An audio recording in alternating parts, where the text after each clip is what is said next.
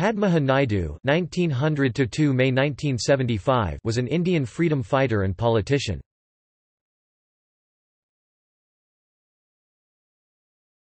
Topic: Early life. Padmaja Naidu was born in Hyderabad to a Bengali mother and a Telugu father. Her mother was the celebrated poet and Indian freedom fighter, Sarojini Naidu. Her father Mutyala Govindrajulu Naidu was a physician. She had four siblings, Jaisurya, Lailamani, Aditya and Ranadhira.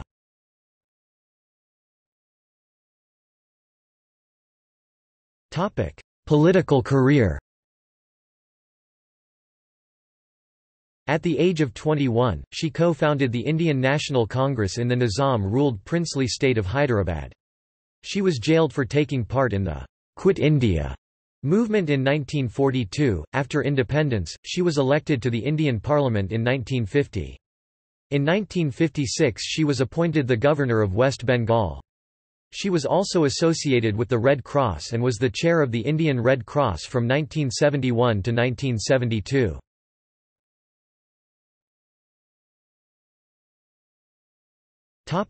Personal life. Early in her life, Padmaja was a close friend of Rati Petit, who married Muhammad Ali Jinnah, later the founder of Pakistan. Padmaja Naidu had a close relationship with the Nehru family, including with Jawaharlal and his sister, Vijaya Lakshmi Pandit.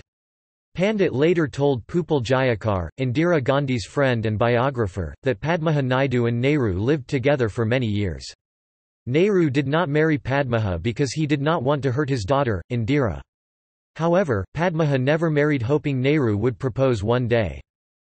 After retiring, Padmaja lived until her death in 1975 in a bungalow on the Teen Murti Bhavan estate, Prime Minister Nehru's official residence, and later a museum dedicated to his memory.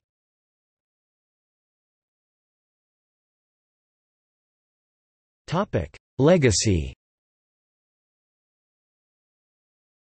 The Padmaja Naidu Himalayan Zoological Park in Darjeeling is named after her.